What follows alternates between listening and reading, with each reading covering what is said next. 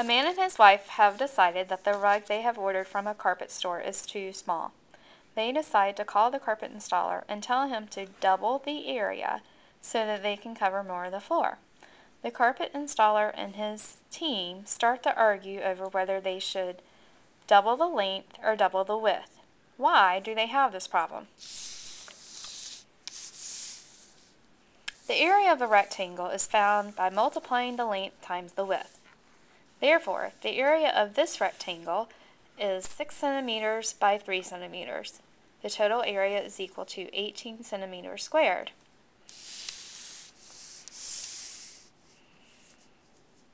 How would the area of the rectangle change if I were to double the width?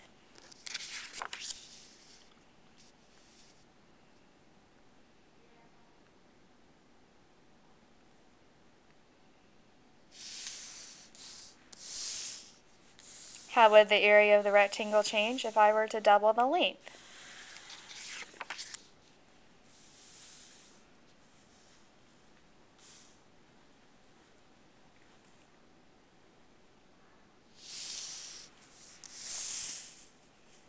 How would the area of the rectangle change if I were to double both the length and the width?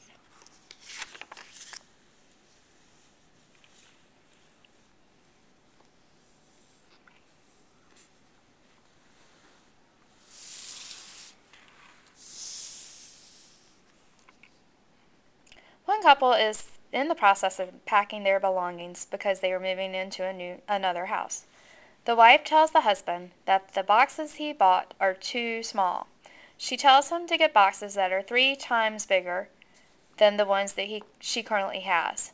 Do you think that she stated the question correctly?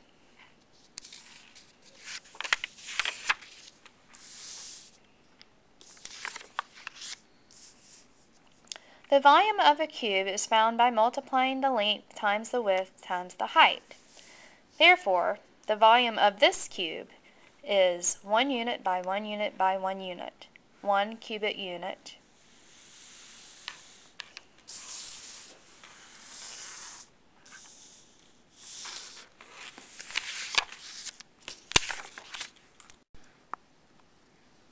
How would the volume of this cube change if I were to double the length?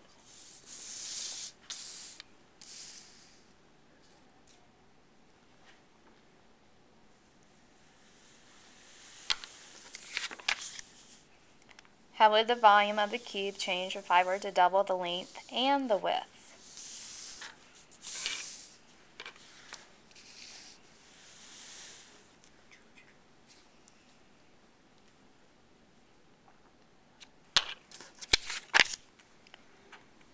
Now you can probably guess what would happen to the volume of this cube if I double the length, the width, and the height. Let's see what happens.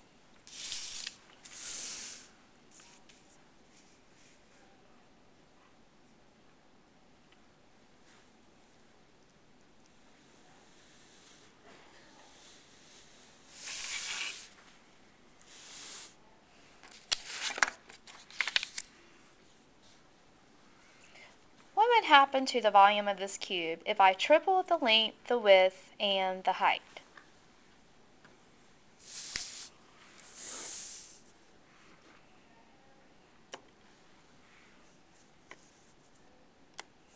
How many times bigger than the original cube is this cube?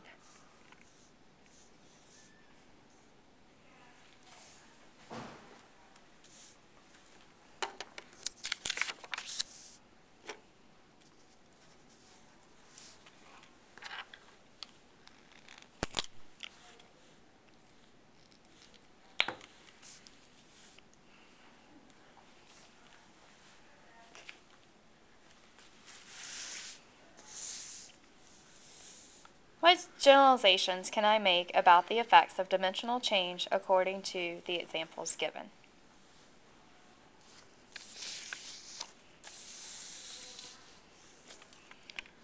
One formula that can be written to describe dimensional change is the following.